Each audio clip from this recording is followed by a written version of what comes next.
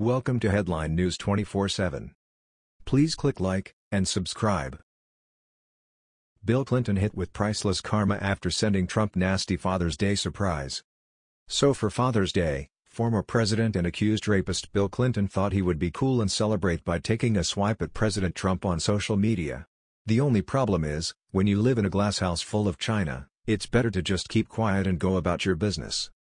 As we reported yesterday, everyone's favorite alleged sexual predator and former President Bill B.J. Clinton just couldn't keep his big mouth shut on social media. So he decided it would be a good idea to attack President Trump yesterday, Father's Day, by tweeting out a condemnation about President Trump's efforts to uphold the rule of law and our nation's sovereignty. But since the American public has now gotten a lot smarter than these political hacks give us credit for, his statement didn't end well and karma caught up with him. Here is more on this saga via Newsweek. A man who claims to be Bill Clinton's son wished him a happy Father's Day on Sunday, despite his claim being debunked by a DNA test almost 20 years ago. On Sunday, 32-year-old Danny Williams shared his tweet from last year where he thanked Clinton. "Even though you abandoned me and only took care of Chelsea, I still want to thank you for giving me life. Happy Father's Day, Bill Clinton," Williams tweeted. Williams has claimed for more than 20 years that he is the son of former President Clinton and has regularly demanded a DNA test. A Florida businessman has thrown his support behind Williams and asked U.S. President Donald Trump to use his presidential power to force Clinton into the test. "Mr. President, can you use your presidential power to get at Bill Clinton to do a DNA for this kid at Danny_Williams cause him curious about the results, so does everyone else. I'm willing to pay for the test, including a $20,000 donation on your next campaign," top-notch expert founder Carl Barvinsky-Paul tweeted. "There's nothing worse than a man that can be everything to everybody else, except a father to their own child," Paul wrote. In 1999, the story came to a head when tabloid magazine Star offered to pay for a paternity test using Clinton's DNA from the Monica Lewinsky case. According to a Star source quoted in Time magazine, the results revealed there was no match, not even close. The Drudge Report confirmed the news, according to Snopes.com. The Drudge Report has learned that 13-year-old Danny Williams is now dealing with the news that Bill Clinton is not his father. The Drudge Report stated, a claim by Bobby Ann Williams, a Little Rock prostitute, that her son, Danny, was fathered by Bill Clinton has been proven false by DNA analysis. Star, the tabloid that first published Jennifer Flowers' claim that she had been one of Clinton's lovers, was reported to have paid Williams a low six-figure sum for exclusive rights to the story. It arranged to have Danny's DNA checked against that of the president.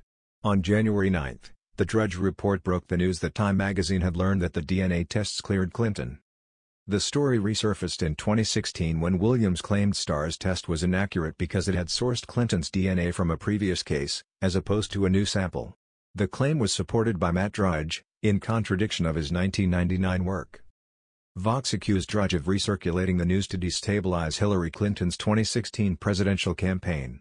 Drudge tweeted in October 2016 that there never was a DNA test.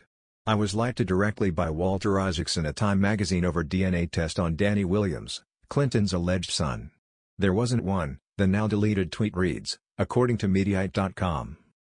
Williams appeared on Alex Jones's InfoWars and argued that the 1999 test only analyzed polymerase chain reaction, PCR, and another test needed to be run for refraction fragmented length polymorphism, RFLP. Dr. Henry Lee, one of the world's foremost forensic scientists, told the New York Daily News, "You would need to put President Clinton's DNA side by side, using RFLP, to determine paternity," Williams wrote. But according to the Washington Post, in his story, Williams chose to leave out one definitive line from the New York Daily News story: "You can use the PCR test to exclude President Clinton." Clinton posted his own Father's Day message, unrelated to Williams. "On this Father's Day I'm thinking of the thousands of children separated from their parents at the border," Clinton tweeted. "These children should not be a negotiating tool. And reuniting them with their families would reaffirm America's belief in and support for all parents who love their children." You would think that after seeing how the American public didn't fall for a Hillary Clinton presidency, this has been who gave us 9/11 by not taking down Osama bin Laden when he had the chance, would have learned that it's best if you keep your mouth shut and just go about your business of trying to get women into bed and staying away from the public spotlight. But no, he insists on staying in the headlines and continues to make a fool out of himself. Now, as far as this paternity test is concerned, I'm not sure about the legalities of it, But can't they just collect from DNA from the famous Lewinsky blue dress in order to put to rest the rumor that he's Danny Williams' father? The kid is the spitting image of Bill Clinton, and there has to be a reason why Bubba doesn't just want to take that test and put this whole episode to rest. That was the news.